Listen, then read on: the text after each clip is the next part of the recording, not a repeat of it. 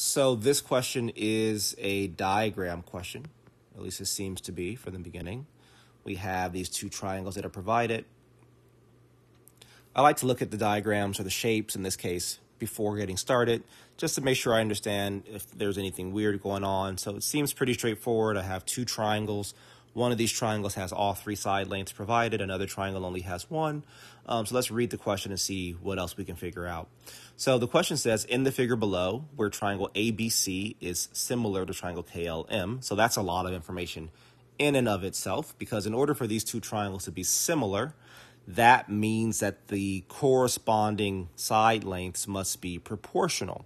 And I can always use that fact in order to find missing side lengths. So I'm going to do that because I like to find anything from my shape that's missing. So like AB and BC I want to find. So what do I mean by proportional corresponding sides? So side AC over here is 3, side KM over here is 7.5. Because these two triangles are similar, that means that the ratio of 3 to 7.5 should be equal to the ratio of, let's say, X for side AB to 12.5, right, which is the corresponding side to X, right? They are both on top, right, the top side of the triangle. So I can solve for X by cross multiplying here. So I get 7.5X is equal to 3 times 12.5,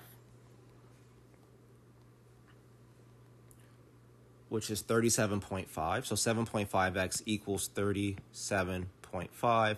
And then I can divide both sides by 7.5 so that I have x equals 5. So now I know that this side here is 5. Now I'm going to do the same thing for side BC. I'm going to call it Y. And I know that its corresponding side is this 15 here. So once again, I'm going to set up a proportion and say, well, that same 3 over 7.5 relationship should be equal to Y divided by 15. So now when I cross multiply here, I have 7.5Y is equal to 3 times 15, which is 45. I can divide both sides by 7.5. I'll go to my calculator and see, well, what is 45 divided by 7.5?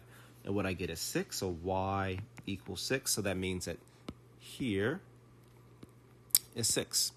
All right, so what's the rest of this question say? So what is the perimeter in centimeters of triangle ABC? Well, first of all, just make sure the units are good. It does say that all the numbers given are centimeters, so we're good there. I don't have to convert from meters or some other unit of measurement. So the perimeter of a shape is just the sum of all of its sides or its external sides. So I just have 3 plus 5, which is 8, plus 6, which is 14, and therefore the perimeter of triangle ABC is equal to 14.